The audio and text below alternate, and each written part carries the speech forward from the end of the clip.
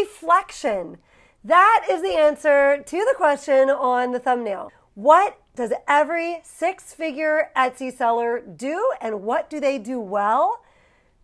They reflect. They reflect on the decisions they've made. But don't even think about clicking away just because I let the cat out of the bag and told you the answer right away. In this video, I'm going to give you some very tangible ways that you can reflect on what you're doing in your Etsy business, the kind of reflections you should be making, and how those should be fueling your future decisions. We are better able to apply techniques and strategies to our own lives, in this case, our own shops, when we have very specific examples, and that's just what we're going to do in today's video. So let's get started. First up, I'm going to go over something with you not to do before we get to the things you should do, and that is, do not get caught up in the trap of saying, but I did everything right. I did everything the Etsy gurus on YouTube are saying to do, and I still didn't make the kind of sales that I wanted to.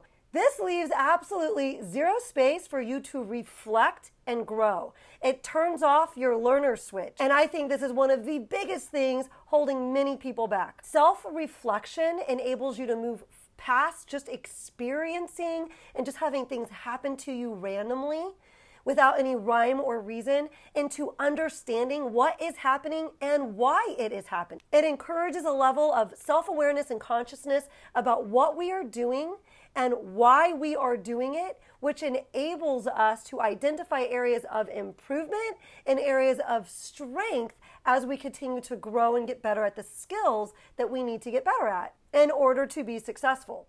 Okay, so if you're still watching, you are ready to reflect. Number 2, it's super simple. Assess the strategies you used. Look at the results. Figure out what was working, what wasn't working, and why those things worked or didn't work.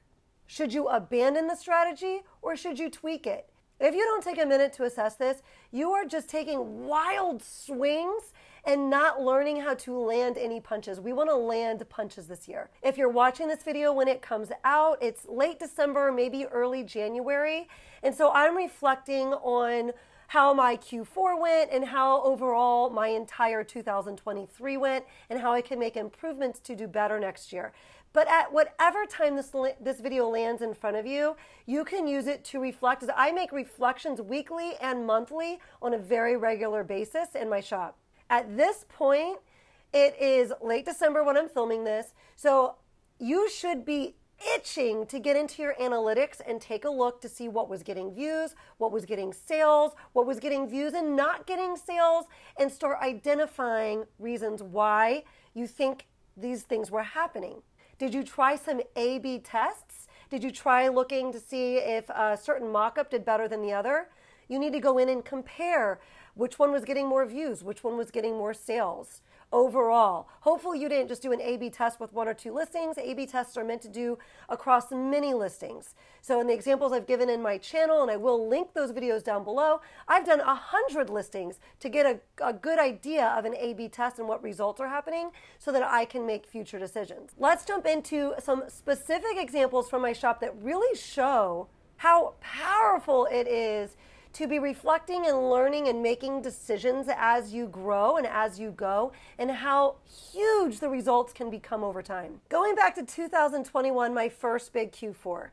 In the beginning of November, I had a couples item that started to sell. I then sat there and thought, well, can I turn this into another niche? I turned it into a family niche listing.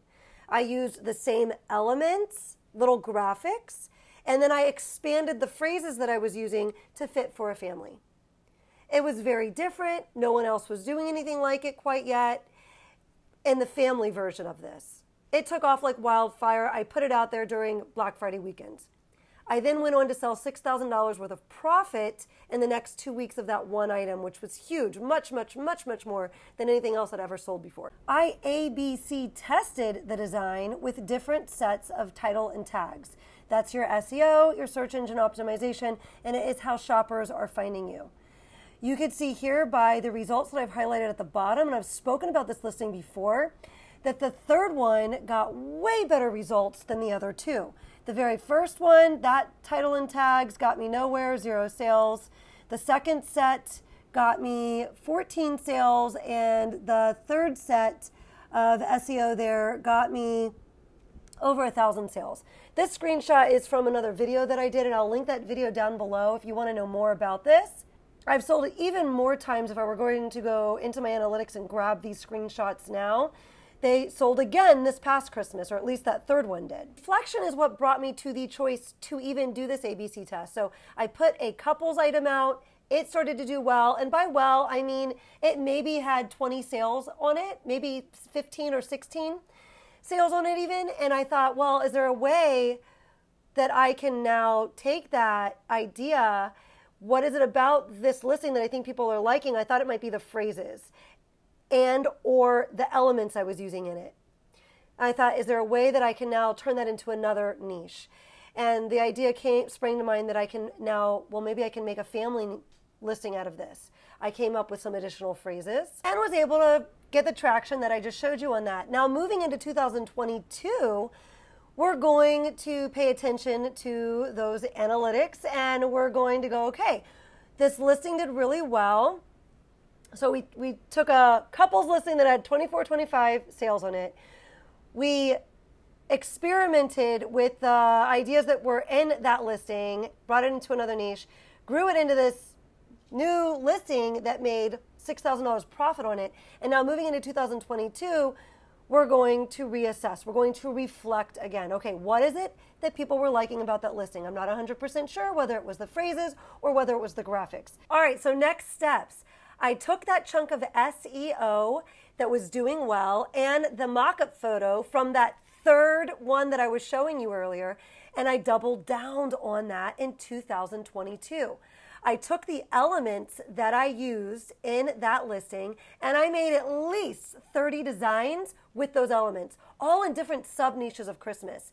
If you want a nice resource with lots of sub-niches, all the ones that I use, then I will leave this resource linked down below. It's a resource for Q4, and I have lots of different sub-niches that I do work in that are proven to sell well, and you could take one idea, change something about it, and bring it into another niche. And I will show you an example of that in just a minute. So like I said, I did about 30 listings with those phrases all done up really different looking with different types of graphics in them. And I also did at least 30 listings that were not those phrases, but used those fonts or used the embellishments or the graphics that I had been using in that original couples listing that grew into that family listing. So now most of these didn't really go anywhere. Some of them got a couple sales, some of them didn't get any sales, but one of them in 2022 got a whole bunch of sales. And it wasn't the phrases like I originally had hypothesized. I thought one of the listings that would take off, if one of them took off, would be one of the versions of this that I did with the phrases. It was actually one of the other family sets I put together utilizing these same graphics and fonts, but was in a whole different sub-niche of Christmas. I was A/B testing with a lot of my items at the time, so I listed that family item twice. And all I changed was the SEO. I was messing with my title and my tags. That's your SEO, your search engine optimization phrases, the way that people on Etsy, what they're typing into the search bar and how they are actually getting connected with your listing if you also had those search terms in your listing. So I tried two different sets and I'm showing them here on screen. And the first one there that you see where I have an A for the A/B test, that first chunk of SEO that I used, I sold 737 shirts through that listing. Now that's up until now. I just pulled this screenshot. So that 2022 and 2023, it's still selling. The second one, you could see that it has sold almost, not quite double, 1,199 sales have gone through it with $38,233 as the revenue. And I had actually put this listing out, this design out 3 times. I did an A/B test with the SEO. I did have a hypothesis that one particular set of that SEO would do better.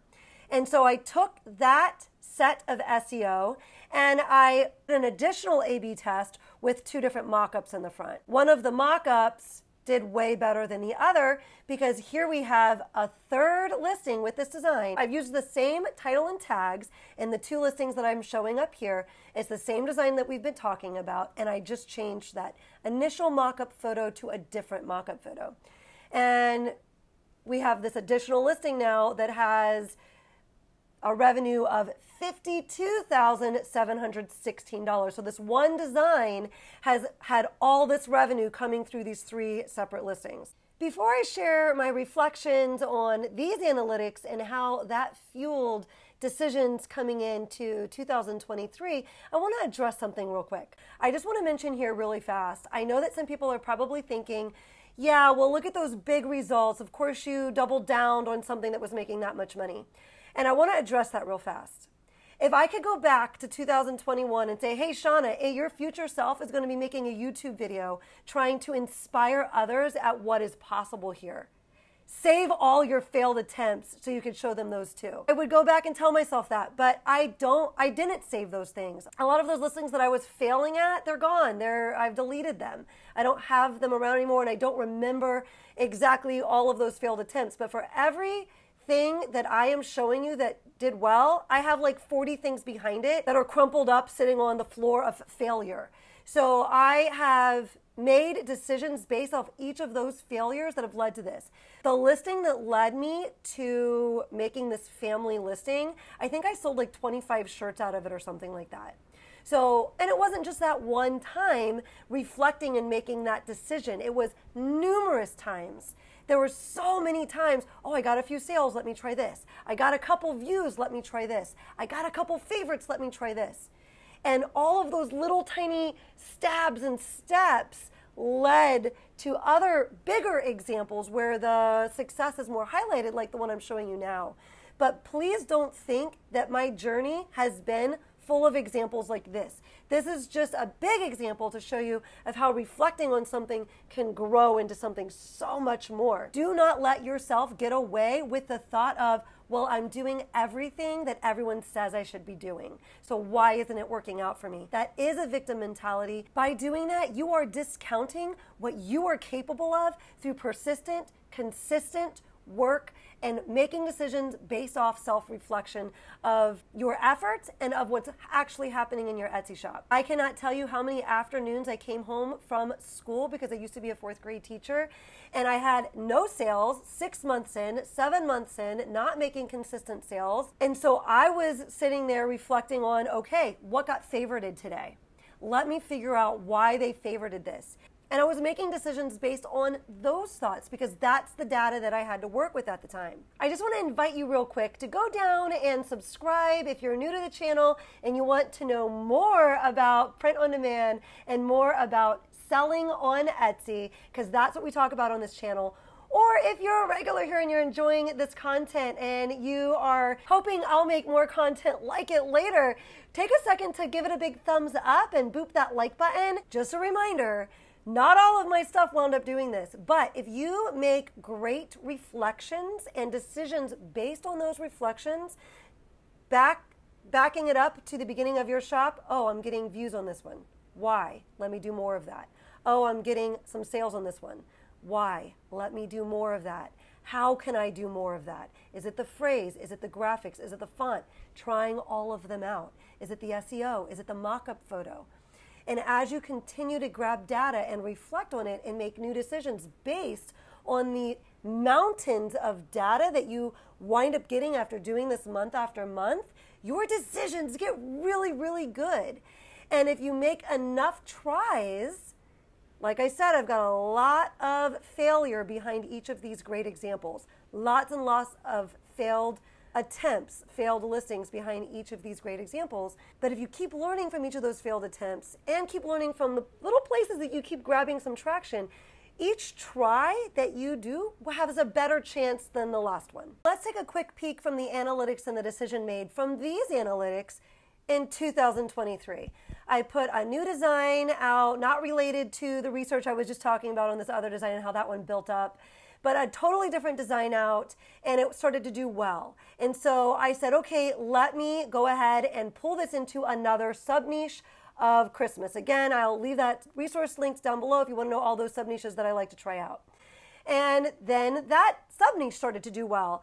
So when you really take a look at something that's working for you and try to figure out other creative ways to continue making money on that idea, then it is definitely worth consistently doing that in your shop. If you are consistently reflecting and making decisions based off those reflections, over time, you are going to find that you are going to be able to turn snowflakes into snowballs, and then you are going to be able to create an avalanche. And at any point, if the idea is creeping up in your head that, well, I'm doing everything I'm supposed to be doing and it's just not working, dismiss that. That is not a six-figure seller's way of thinking.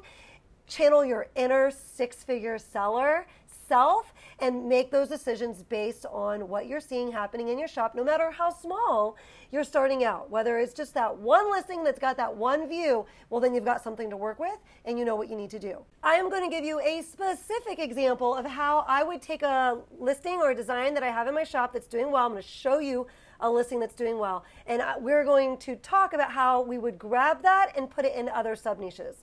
Before I do story time for just a second, one of the things that prompted me to think about this and to bring this video to you was, well, first, we're coming up on New Year's and we should be reflecting on things that we did well this year and things that we want to change and do better for next year. And that applies to our Etsy shops, right? And the other thing is I recently started, well, this year I started taking boxing lessons with my friend Mike. And we were there at boxing the other day, and our instructor Mario, who is awesome, he holds his gloves up and he calls out these moves to us and we have to punch. So we're there the other day and I'm getting a little bit better and he's calling out the punches really fast and he's got the gloves up and he's giving me the strategies I'm supposed to be doing and applying, and he has to keep repeating himself because I'm not applying them every time when I'm in the situation, just like I know what happens when we're doing our Etsy shops also. And as he was moving really quickly and we were really getting a lot of momentum going, I kind of had a moment where I felt like I was in a girl fight and I was just going like this. And I felt it. I knew I did not look cool. And I was still landing the punches, but I felt completely out of control. And I hear my friend Mike start laughing in the background, and then Mario starts laughing, and I'm like, oh yeah, I look exactly how I think I look right now, like I am in a wild girl fight. So Mario stopped and said, hey, if you feel like you're out of control and you're not having any plan coming in, take a second, pivot back on your foot, get out of reach from it, we're taking boxing lessons, so get out of reach from my opposer's swing, right? Take a second, get back there and make a plan. Like take a second to recoup before you come back in instead of continuing to push forward and being out of control. And I thought, wow, that is a lot like our Etsy shops. There have been many moments where I felt like I was taking wild girl swings in my Etsy shop, just trying anything and everything. But it's better if we just take a second. Okay, we want growth. Let's take a minute, listen to content, readdress the strategies that maybe you forgot to employ, look at your analytics, make a plan. And not to say that you won't get into another frenzy or a moment where you feel like you're taking wild swings, but remember to take a breath, take a beat, go back to learning, go back to listening, go back to instruction, look at your analytics, make a new plan, make informed decisions. Next, let's take a look at some tangible examples. Now, I've really focused in this video on how I have looked at my analytics and what kinds of things have gone through my mind to help me go from a few views to thousands of dollars of revenue in growing ideas or listings in my shop. When you're reflecting, that could also go with taking a more honest look at the efforts that you put in. So, if you put like 20 listings in the month and we're expecting some great results from that, that might not have been so reasonable of you. So maybe you would look at that and that would be another place where you could reflect and go, okay, well, everyone that's sharing their stories on YouTube sounds like they're doing a lot more effort than 20 listings a month, right? So that would be another way to reflect and really taking an honest look at your efforts. All right, so third up, let's go ahead and take a look at some tangible examples of how you might do what it was that I kind of focused on in this video and take a listing that's doing well or that's getting views or that's getting some traction and grow it into more in your shop. Let's take a look at this listing here. Let's pretend this is the listing in our shop. and it is getting some traction. So we're trying to figure out what is it about this listing that is getting eyeballs on it. Maybe it's getting sales. Maybe it's a bestseller for us. How do we capitalize on those ideas? How do we grow from there? Well, if I were looking at this in my shop, first of all, it's custom. It's a customized name. That's probably a big reason it's making sales. The next element we see is that it's got the really fun letters. So the first thing I would be thinking if this was my listing was, how do I make more money or grow this idea even more so? So we could make a family listing out of it possibly. So maybe we make one that says mom, one that says dad. Maybe we do sister and brother, or instead of sister and brother for the kids, we actually do the customized names like this.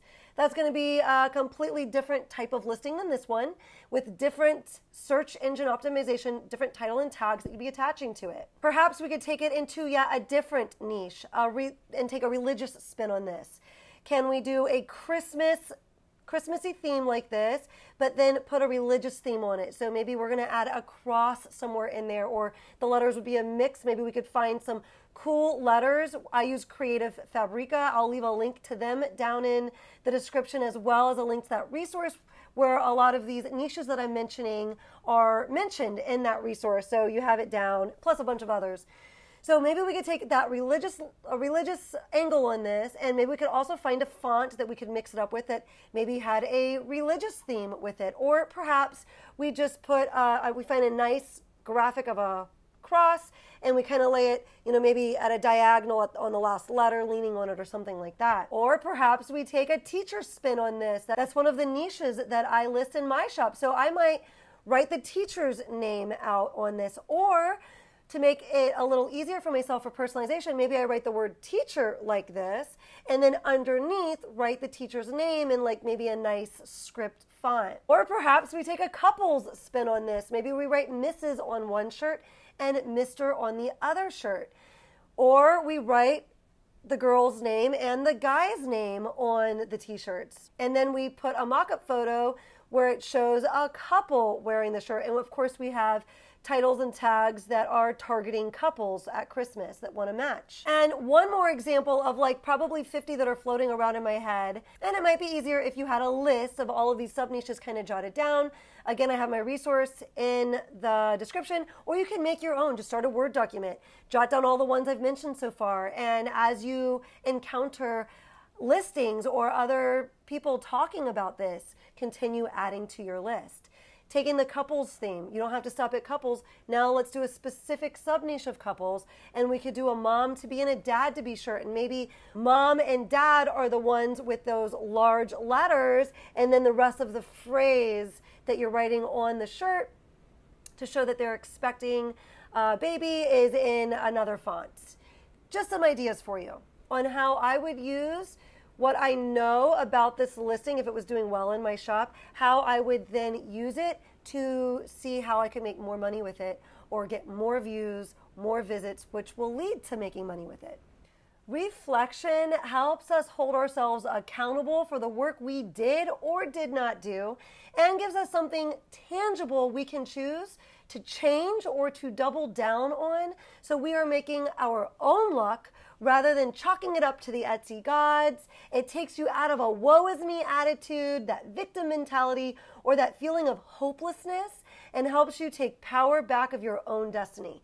I don't know one successful person that does not reflect on the past to help them make better decisions for their future, or that has that victim mentality. I heard someone recently say, it is not about doing our best, it is about doing what is required. That was Alex Hormozy, and I thought that was such a cool quote. It is not about doing our best, it is about doing what is required. Figure out what is required in order to achieve your goals, and that is what needs to be done. We have got this. Let's start the new year out right by taking a minute to really reflect on how we did this year and why we did that way this year, so we can take action steps to move ourselves in the directions that we want to go. I'll help you reflect on your ad strategy here, because this is a great time to sit back and look at that. But of course, not until after that tip from Tucker. Tucker, take it away.